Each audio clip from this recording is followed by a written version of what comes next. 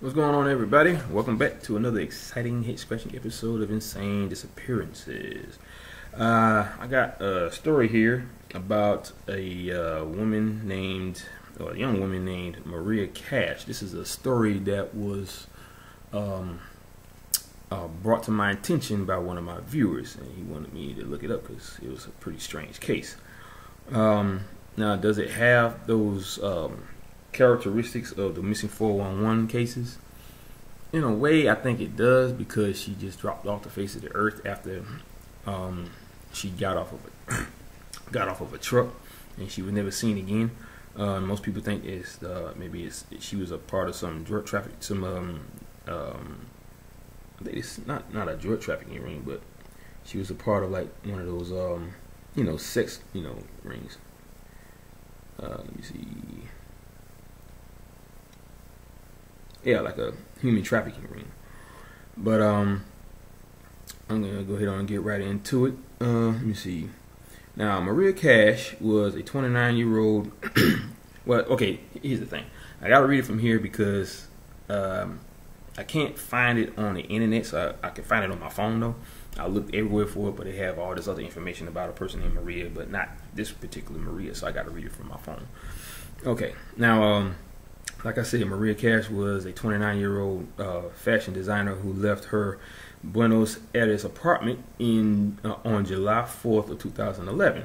She had planned a trip to Jujuy, or Jujuy, I'm not sure how to pronounce that, but I think I got it right the first time. Anyway, now it's a touristic city near the Bolivian border. She was going there to visit a friend named Juan Pablo Duman. Now, this is a person that she met in 2008 in a yoga class. And while she was in that yoga class, she was actually there to sell some of her designs. Now, she took a direct bus trip from Buenos Aires to San Salvador de la Jujuy at 7:40 p.m. Now, Dumas said that he wasn't aware of her trip and that it took him by surprise. Now, on July 5th, she decided to get off the original bus in Rosario de la Frontera at noon. Apparently, she didn't feel comfortable about the people that was on that bus with her. She didn't like them. I guess they were probably being kind of rude or obnoxious, maybe making a lot of noise. Who knows? Now, she went back to Santiago del Estero. According to Duman, he called her on the afternoon to say hi, and at that moment, he learns that she'll be visiting him. Now, later they exchanged several texts, and she told him she was in Santiago del Estero without money to continue her trip. Now, he sent her a prepaid bus ticket that she used to arrive at Jujuy bus station. Now, on July 6th at 9 a.m., she called Duman's sister Paula from a borrowed cell phone. Maria asked to be picked up at the bus station, but Paula and Juan Pablo were working at the time. Now, she ended the phone call and she never communicated. Getting tongue tied here. She never communicated with them again. Now, they text her during the afternoon saying that they wanted to pay for her to get a taxi to come where they were, but she never replied. Now, during her phone calls, she seemed normal at the time.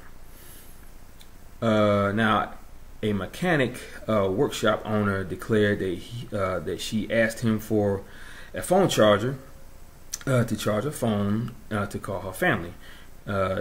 She had trouble with the signal in that area, so he offered his own phone for her to call him. Now, she called her parents and told them that she was anguished and didn't have any money. Minutes later, her cell phone was turned off for good. It's believed that she left Jujuy between 6 and 6:30 p.m. Now, at 11:30 p.m., she was seen on a CCTV camera in the... Hold on, guys. Yes, ma'am. You got all your runners down is pouring down over here. Yeah, I do. Okay, you turn your TV off too. It's something enlightening. Okay. All right, bye. Bye. Sorry about that, guys. You know, moms, you know how they worry about you. Okay, now back to the story. Now, around 11:30 p.m., she was seen on a CCTV camera in the Route 34 near Salta City. This is about like 71 miles from Jujuy. Now, she was using her backpack, and there was no sign of her carry-on, according to the video footage, you know, on the CCTV camera. Now, on July 7th at 1:15 a.m. she went to the San Bernardo Hospital in Salta and said she didn't feel well.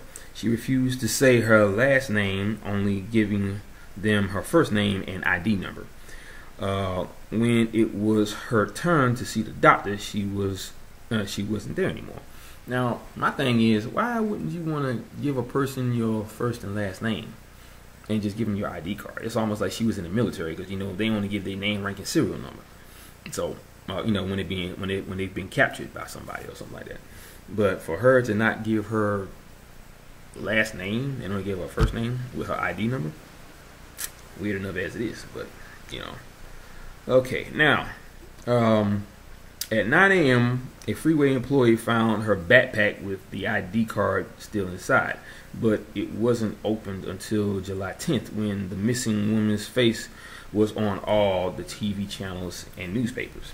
On July 8th, Maria sends her brother an email asking for some relatives' phone numbers. Investigators believe she spent the night somewhere in Salta. Now, later that day, she's seen in a Route 34 toll CCTV camera. Now, this is about 13 kilometers and 7.4 miles from Salta. She was hitchhiking, and her behavior seemed erratic. You can, well, it's talking about a camera, footage of her looking erratic. So I would have to look at that footage to see how she was looking at that point.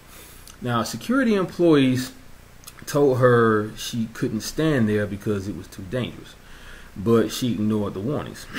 Now, at 2:30 p.m., a Chevrolet pickup stopped, and she climbed into the back of the truck. Some days after, the driver declared that he stopped because of his wife. She felt sorry for the state in which Maria was in. She was sorry for the state in which Maria was in. Now, she was quiet during the 45-kilometer, 27 miles. The trip lasted, and she never looked at us. This is what they're saying. She was weird as doped. She only said she needed to go to the Turkmen border to meet with someone. Now, see, that's one thing I hear about a lot of these cases when people seem to disappear, and they are like they're seen in some places, or they a person that they saw, they'll mention that they're going to meet someone. I mentioned this in a previous case that I read about, where this young man was saying that he was trying to get somewhere to meet someone, and he was walking up the stairs, and after that was the last time they saw him. It was almost as if he walked up the stairs, never actually hearing him go inside his apartment, and then that was it. So who knows what that could have been about. Now, okay, now she left the pickup near General Güemes town, and traveled another 20 kilometers and 12 miles south in a truck. The truck driver said she was quiet and drank a lot of water. She asked to leave the truck after a short drive at around 5 p.m. Now, that was the last time someone saw her. Now, this is one of the most resonant cases in the last decade or so here, there in Argentina. The main theory is that she was a victim of human trafficking, but that didn't explain her erratic behavior. She didn't have a mental health problems record. Now, her family kept the case open to the media as much as they could, and continued with private investigators based on the leads they received. They also received lots of threats too. Now, that right there, that could have some validity with the human trafficking part. So they probably didn't want them to be stirring up any leads that'll lead back to them, so they threatened them and all this stuff. Now, shortly after that, her father, Federico, died in a car crash, in 2014. He was following a lead, and his car was full of flyers with Maria's information. Now, there's a 700,000 ARS reward for information about her. That would be actually 45,000 US dollars to this day. Okay, now the fact that he died in a car crash while trying to, follow a lead. Maybe they somehow found out that he got a lead that led back to them, so they wanted to take care of him. Probably they made sure that he didn't survive, so they probably somehow slammed into him, or they caused him to slam into somebody else. Who knows? But yeah, that's a pretty crazy one right there.